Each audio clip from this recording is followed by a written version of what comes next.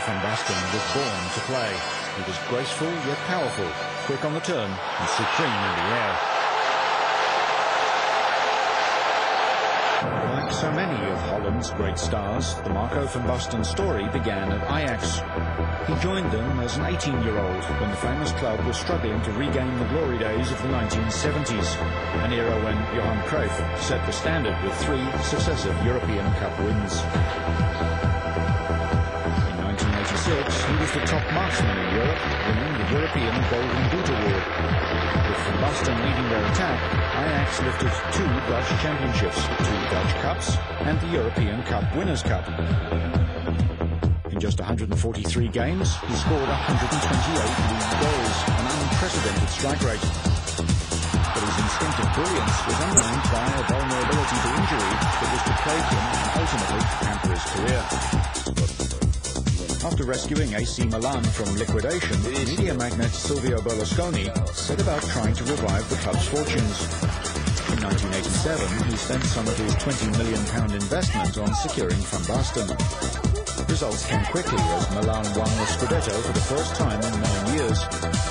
However, they did it without much help from Van Basten, as an ongoing ankle injury flared again and restricted him to only 11 games. The Dutch side of the 1970s was regarded as the world's best, but it had only 2 losing World Cup finals to show for its supreme talent. After Holland failed to qualify in 1982 and 1986, a new generation of players, including Marco van Basten, Ruud Gullit and Frank Rijkaard, emerged. Against the background of thwarted ambitions and desperate disappointment, they headed to the European Championships of 1988.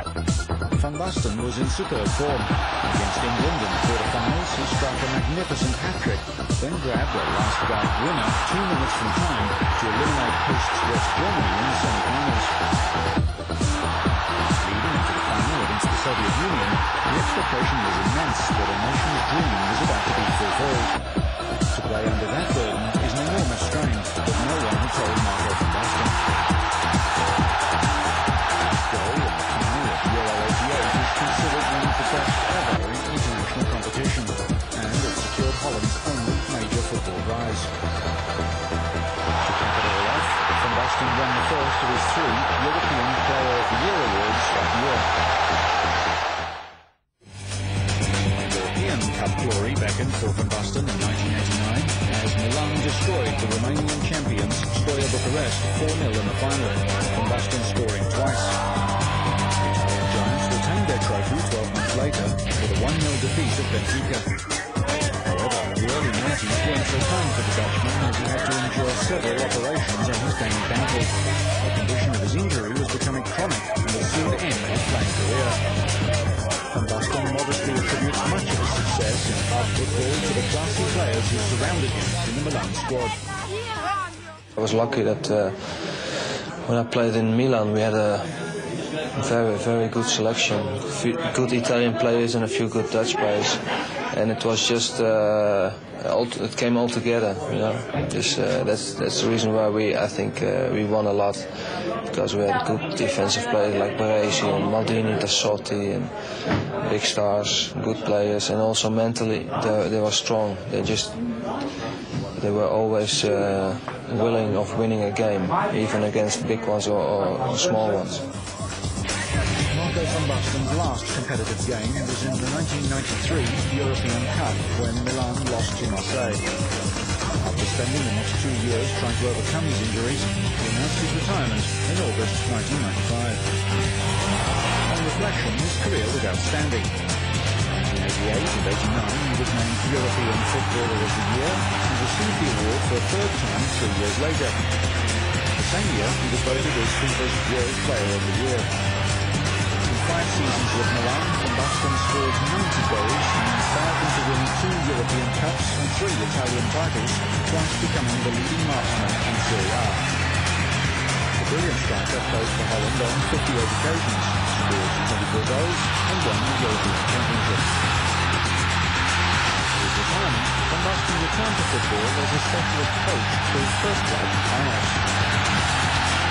His aim was to gain the experience needed to conduct a high-class team. ambition that would be realised far sooner than expected. Following the resignation of national coach Dick Advocaat when the Netherlands bowed out of Euro 2004, the Dutch Football Federation turned to Marco van Basten as the man to guide their team through the World Cup 2006. While coming as a surprise to the now 39-year-old, Van Basten couldn't pass up the challenge. Op het moment dat de KNVB ons heeft benaderd, the moment the zijn we er serieus KNVB op ingegaan. contacted me, I took it very seriously. Wel overwogen, beslissingen John was genomen. very enthusiastic John was about eigenlijk it, vanaf het but I begin was vrij more enthousiast. reserved. Ik was wat gereserveerder. Maar uiteindelijk na een paar goede gesprekken hadden we toch zoiets van, het is eigenlijk een te mooie uitdaging. WK in Duitsland, een jonge, interessante groep, een gemotiveerde groep. En ik denk ook dat die jongens die in principe nog veel willen winnen, het ook wel een leuk feit vinden dat wij voor die groep komen te staan. Marco, 20 years earlier, he signed his first professional playing contract. Now, committing to lead his native national team as coach, the single-mindedness that Marco van Basten was famous for as a player became of great benefit to his new charges in the Netherlands.